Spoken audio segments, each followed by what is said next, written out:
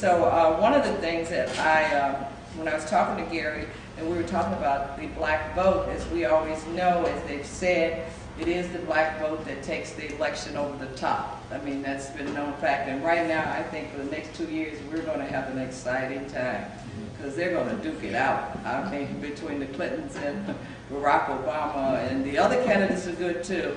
But I think those two already have gotten the show on the road in who's going to try to captivate that black vote. And so we do know that the black vote is real power. It is power on election day for us to get out. It is an opportunity, the one freedom that is most significant where we can bring change. And so that vote, like I said, the black vote is crucial. Again, like I said, I'm thankful for Gary to be here. Gary has impressed me. Hopefully he will have a future. He does have a future in neighborhood politics or local politics. Gary was born, he grew up in a place where many people never saw past a few days. He lived in the housing projects of the Bronx, living in the housing projects of the Bronx educated Gary as to the hazards of a limited vision, a place where single mothers and missing fathers were to be found in abundance. This environment shaped the person who Gary would someday become.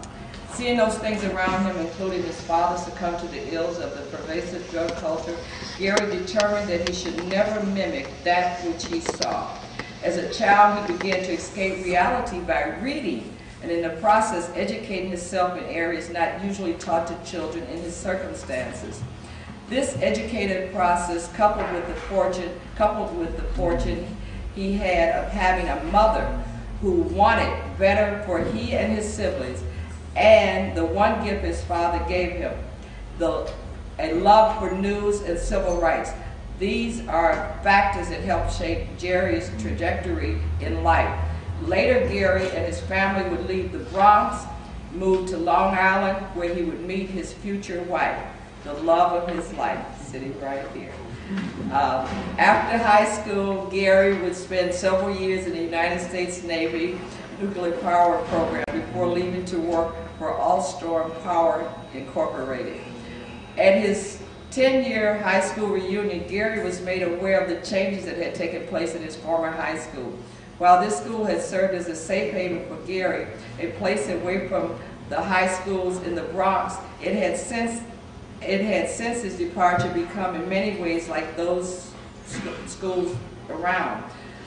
Frustrated at the presence of gangs and drugs, Gary began to search for a means to help the students at the school. The search led Gary to find Quest education initiatives. Quest morphed from a company concerned with just youth mentoring to one that currently deals with issues of diversity and minority youth employment skills. In 2003, Gary left the engineering field so that he could return to school and begin to find a means by which he could get involved in the social happenings of his community. This led to a 2003 run for office in the local election cycle. While he lost the race, he gained knowledge and a platform by which he and those he intended to serve could be heard. Gary is currently the co-chair of the Connecticut Federation of Black Democratic Clubs. No one may know what the future holds, but whatever it may be, Gary always attempts to remember the words he said himself in a speech he gave, words that drive him forward.